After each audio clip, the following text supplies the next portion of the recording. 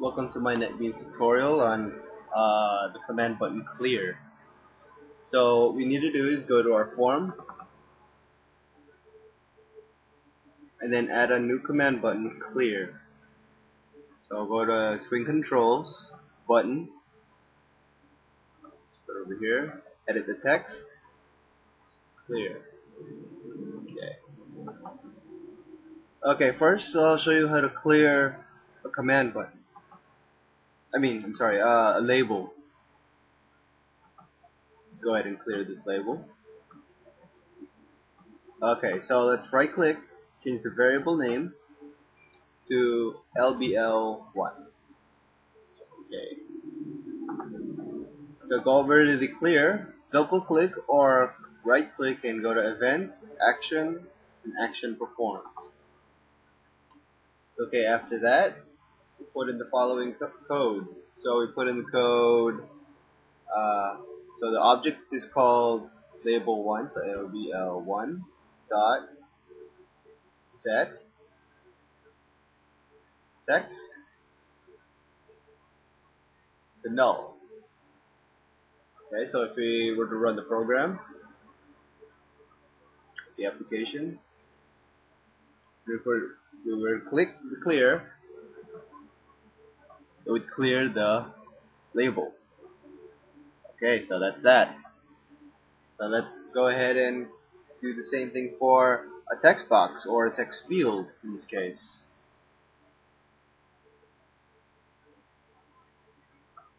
So right click, edit the variable name, txt1. Okay, double click clear to go to the source code. Then the next line, type in txt1 dot set text. Same thing. It's equal to null. Run the program. Hit the clear button. Clears both of them. Alright,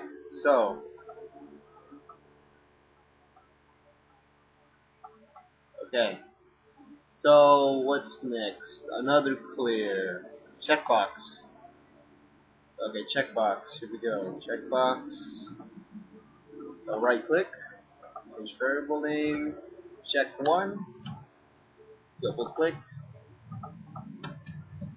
The code for this is chk1 dot is selected or set selected the false.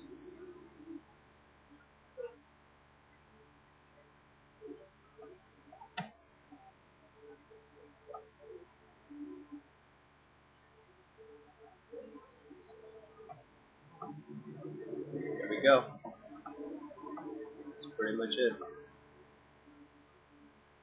Okay. Do the same thing, same deal with the radio button. Same deal. Go ahead and OPT. Change it to OPT1. Click. OPT1 dot set selected. False.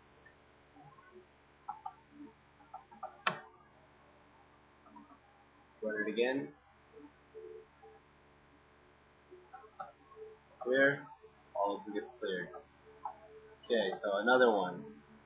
Combo box. Alright, so what do we got in the combo box? So change CBO1. Let's check if there's any value in the combo box. Okay, there is. So go ahead and double click clear again. CBO1 dot set selected index is equal to -1.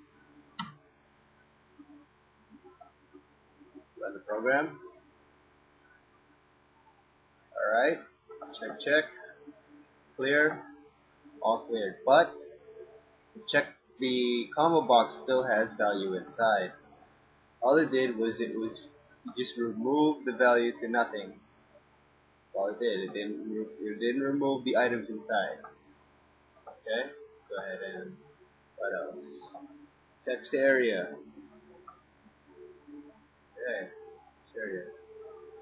Yeah, there you go. Okay, change the variable name, txta1, clear, txta1 dot set text. So null, and if we run program yet again,